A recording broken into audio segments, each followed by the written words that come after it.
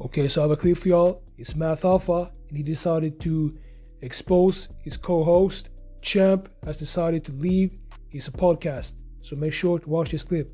So, but everybody else, that wasn't the relationship. To try to make it seem like that and try to make it seem like it's bigger than, oh, we did this, we was doing that, we doing it, but it wasn't that. It wasn't that. It wasn't nobody besides Misfit and maybe Knowledge and Gat. Nobody else in that shop. Heineken in a way, but not like no friendship. But like that I've known for like over a decade. You know what I'm saying? It's not that. So like you kind of meet people's representatives, and after a while the representative layer gets peeled back and you get to see who people really are, and then you got to decide whether you still want to work with them or not, or if people got toxic habits, if they doing that is going to make you uncomfortable. To be honest, like a lot of the co-hosts going through what I went through with the co-hosts, it were times it made me feel like I didn't want to do the show no more, because it was like I couldn't understand why I kept running into certain that just wanted to, you know, jump on the ship, peel up boards, build their own boat, and try to like sail off in the sunset while they trying to sink your ship at the same time. I couldn't understand why that shit was going on. Like, I try to keep it 100 with them. Like, I don't gotta say no names, but there's people I paid when they had to take care of family. There's people I paid when they didn't have no clothes, and I took them shopping, and just to keep, you know what I mean, to keep their sense of pride up. You know what I mean? It's people I looked out for and had nothing to do with business. Like you keep getting your car towed and all that. People I kept looking out for, and then they turn around and do foul, and I'll be like, you know, it would hit me personally, but I had to keep reminding myself this is not a personal situation. It's not a personal situation. You know what I'm saying? These, you know, are just coming around. The shit been moving. Like, regardless of all the shit that these motherfuckers want to say, the show been moving before you got there. The only people that can make claims on, oh, I helped it get started is Misfit and Knowledge. Misfit and Knowledge. They the only co-hosts that can say that. Everybody else, you jumped on board when the shit was already popping. Like, don't make it seem like, oh, we took it to this level and da-da-da. You know, no. At the end of the day, it was still my decision to put these people on the platform.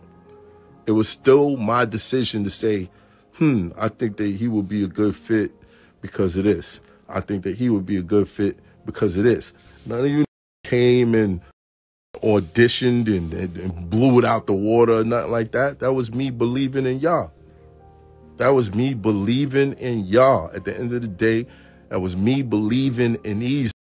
You know what I'm saying? So, like, motherfuckers turn around and start doing shady and start acting like, oh, I deserve this, or I deserve that, I deserve this, I deserve that. Like, nobody wouldn't know you if it wasn't for me. So stop. Stop. It ain't beef. It's not beef. It's like, I've never, ever, if you knew me in battle rap, then you know, like, I've never appreciated anybody lying on me. Don't lie on me. I don't know what it is with me and the truth. I got this thing with the truth. You know what I'm saying? Any chick that I date, like, I got this thing with the truth where I'm going to let you know what it is. If I just came from a crib and I'm going to tell you. I'm going to tell you. I just got this thing where I don't need to keep nobody in the dark. You're going to make your own decision. If I tell you the truth, then you got the option of saying, do I still want to rock with this nigga or not? You know what I'm saying? And that's how I live my life. So when they get out there and they start lying on me and start saying I was this and I was that and I was this and I was that, negating the whole fact that either you got fired or I wasn't with you no more, and you coming up with a new story and trying to make it seem like I was foul and shady. I hate that. I hate that. It depresses me, because it's like, yo, I know what I did for these people. It's disgusting. I don't know, man. You know,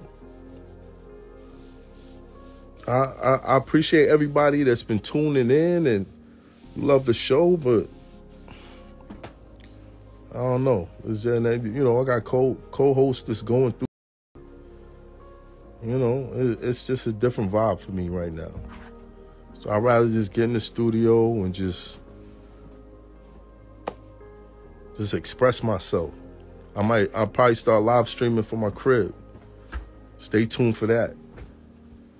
You know what I mean? I don't know if it's going to be a read between the lines situation, but, I'm going to start live streaming from the crib. Yo, Trace, if you in the chat, pull up. Okay, so that was Math Hoffa, and he decided to vent because Champ decided to leave his podcast, and he's not the first one who have decided to leave his podcast. And what y'all need to realize is Math Hoffa, he's the one who created the podcast, and he's the brand name of the podcast. And all the other people are co-hosts. The reason why they're that is because they're second fiddle to Math Hoffa. But the reason why they keep leaving is because they want the same amount of money as Math Hoffa, and that's wrong because it's his podcast. And he's even saying that he's paying them good, but they want more because that's what greed is. So make sure to leave a comment, like this video, and watch next videos I got for y'all.